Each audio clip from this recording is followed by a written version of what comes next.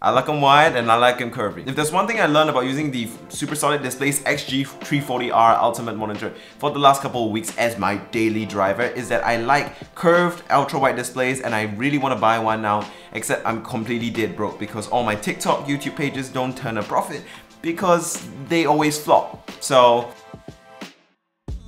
I digress. Let's talk about the XG340R Ultimate from SuperSolid Displays. So SuperSolid Displays is a local Singaporean company making gaming monitors like Prism Plus, and it's Dreamcore's answer to Aftershock's Prism Plus. So it's actually very interesting. They're like kind of competing parallel. So this monitor is $750 roughly. It's a curved ultra-wide gaming monitor. It's 144 Hz, has G-Sync. You know, it's curved as well, the curve rating of a 1500R, and it's a very interesting option. The question is it going to be the right choice for you? Is it going to be worth it for you? All of that will be answered in this video, so stay tuned. So as always, we start off with the design, and the design of this monitor is pretty nice. It's got flair, but it's reasonably nuanced. It's matte black and it's pretty nice. The only problem I have with it is it's got red LEDs on the back because it's red. I mean, if it was RGB, I think it would be less annoying because then you can change the color, but at least you can turn it off, so it's not much of a concern. And even if you don't like the looks of those LED plastic strips, hey, at least you can turn them off and they're on the back of the monitor, so you're not going to see them pretty much all. Another problem I have with the design is that the monitor is a little bit big, so it's something that you have to take note of before buying this monitor, because if your table's not big enough, then you're going to need to buy, say, a wall mount or desk mount monitor arm, or you need to get a bigger desk. Both are viable options.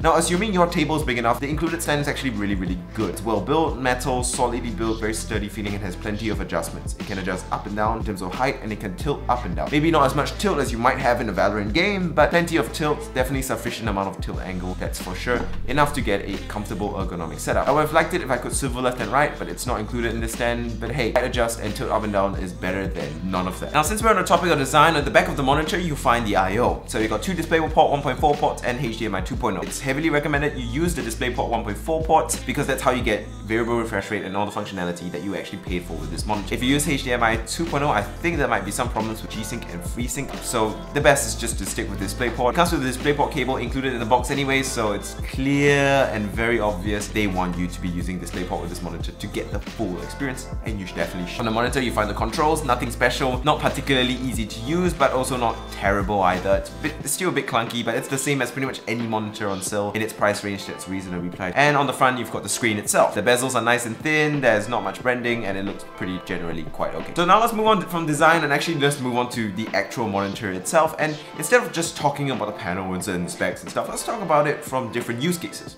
So number one, let's talk about gaming, but immersive casual gaming where you're trying to enjoy the world of the game or the environment, or just trying to enjoy a game and chill out with your homies on Discord and just play a fun game. This monitor is absolutely excellent. I really love curved ultra-wide monitors, and the XG340R Ultimate has taught me just that. 144 Hz is definitely enough for a casual gamer. It's going to give you nice fast refresh rate that looks very good. Now, you can turn on MPRT if you want to lower the motion blur that you get from the screen, but that will prevent you from using variable refresh rate, and also will fix the brightness, so that it's something that you have to keep in mind. If you can't consistently keep your FPS above 144 FPS and above 144 Hz so as to prevent screen tearing, if you can't get consistently very high FPS in whatever game you're playing, turn off MPRT and turn on variable refresh rate, because the advantages of variable refresh rate will be higher. However, if your computer is a beast like with the 3090 and stuff, and you can consistently get more than 144 FPS and stuff in whatever game you're playing, at whatever settings you had it set at, well then turn on MPRT, because the additional clarity, because it strobes the backlight to reduce motion blur, that actually works. It's something that I've tested with the Prism monitor and I've tested with this monitor. It works very well of a feature.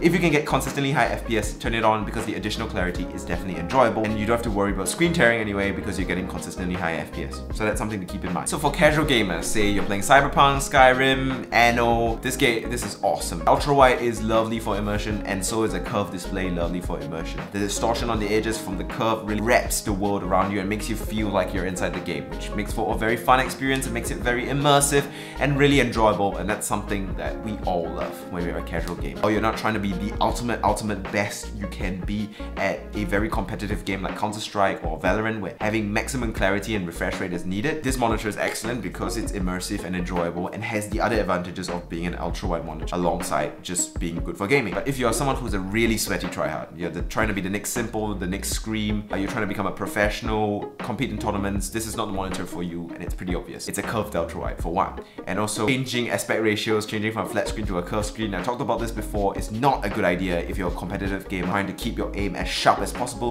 because it will knock everything out of balance and knock everything out of whack. So if you're someone who's trying to be the best player in the world, don't use this monitor. That's heavily not recommended. However, if you're someone who is playing these competitive games but you just want to perform decently well and you're worried if you switch to this monitor you won't perform good at all, no, it's entirely possible to aim well with a monitor like this. Just that if you're trying to perform at peak optimum human performance, don't use this monitor. Use something like a sweaty tryhard 240Hz monitor with a TN panel. That will be a better option. Now let's move on to more professional workloads. And honestly, curved ultra-wide monitors seem like a perfect fit for curved professional workloads. The ultra-wide monitor means you get a lot of extra real estate without having a bezel in the middle, being annoying and cutting off your screen.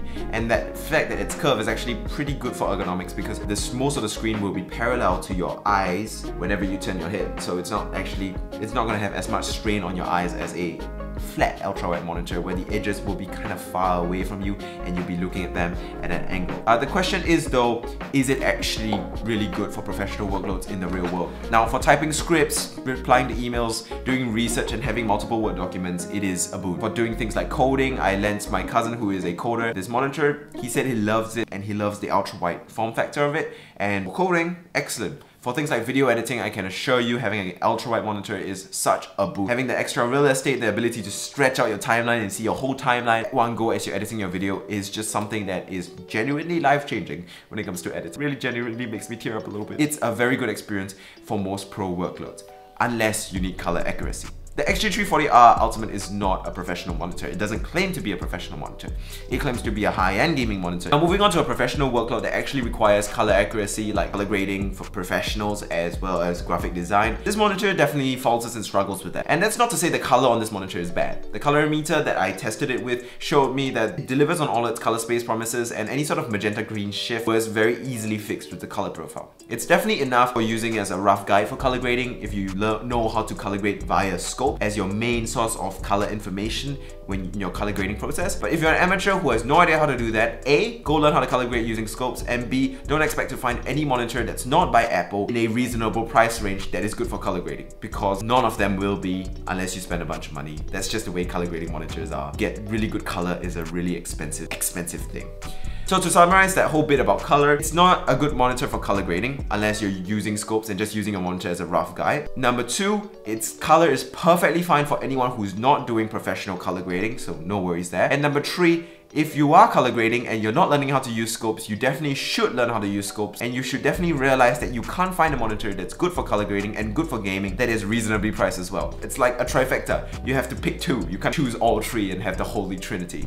It's just the way the world works. Moving on from the color science of this monitor, the viewing angles and the backlight bleed of this monitor is pretty interesting to talk about. The backlight bleed is very nice. It's actually reasonably well controlled, especially for a QLED VA panel. I think the fact that it's a quantum LED probably helps a lot with the fact that it has very well controlled backlight bleed. But the viewing angles of this monitor are actually quite undesirable. If you're sitting in the center, no problem at all. If it's a setup that's really just built for one person and one person alone, the colors look fine, they look excellent from any sort of your standard viewing angles. However, if someone was standing on beside you, sitting behind you, and they were looking at the monitor like off angle, off the main, say 60 degrees in the middle of viewing angle, you're gonna end up realizing that there are some significant losses in contrast and some slight color shift as you look at this screen off angle. So whether that is a problem, that really depends on what kind of setup you're going for. If it's a setup that you're planning to have a lot of people sit around and watch a movie together, A, you shouldn't be getting a curved display for that, and B, this is definitely not the display for that because of those problematic viewing angles. But if it's just a setup where it's you sat in front of the monitor alone, looking at whatever game you're playing or looking at whatever work you're doing, and you don't have to show your monitor to someone else, and no one else is going to come up behind you in the office and look at your work and go like, oh, what's that on the screen? And the viewing angles are perfectly acceptable and you're going to be fine. It's not going to affect you at all. So it really depends on what you're going to be using it and what's kind of the use case and use scenario that this monitor is going to be used in as to whether these viewing angle problems will affect you. For me, no problem at all, because I don't really ever have friends over. I don't have friends and no one's ever in my room except me looking at my own screen in my own personal world. That's a bit depressing, I know, but whatever.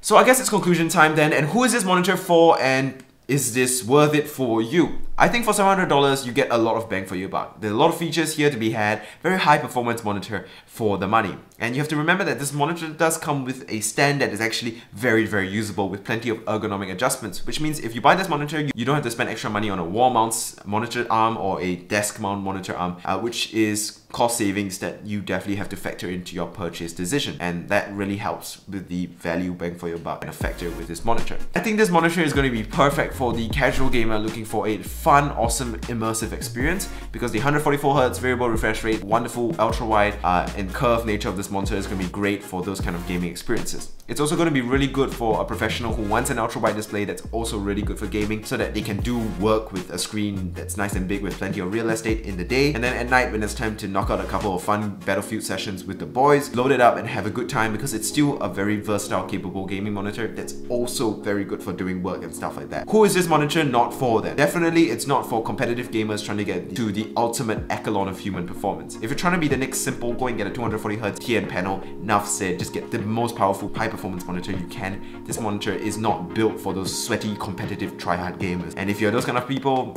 look else. And for people who are doing professional color grading, I would recommend that you learn how to color grade using scopes, because you probably can't get a really good color grading monitor in a reasonable price bracket that is affordable for most people. And B, if you are looking for a monitor that's both good for gaming and good for color grading and reasonably priced, dream on, because those don't exist, at least not yet. So either get a monitor that's really good for color grading and then maybe sacrifice some gaming performance, or get a monitor like this that's really great for gaming and sacrifice a bunch of your color grading performance. Then at that point, it's like up to you. What are your priorities? What's more important to you as a consumer? And then you just have to decide and shop accordingly. And with that, I end off this video. This video has taken me about 55 bajillion takes to make. My voice has gone hoarse shooting this video because monitor reviews are really hard, they're very complicated, and I'll try to be as extensive as possible with them. So if you appreciated the effort when you did this video, or you found it helpful or enjoyable, please like and subscribe and comment and all that good stuff, because that will help this video do well. And if this video does well, then I can continue to make even more videos that help you even more. You get the whole gist. Also follow me on Instagram and join my Discord if you want any questions you want to ask. I'll see you guys next time. Goodbye.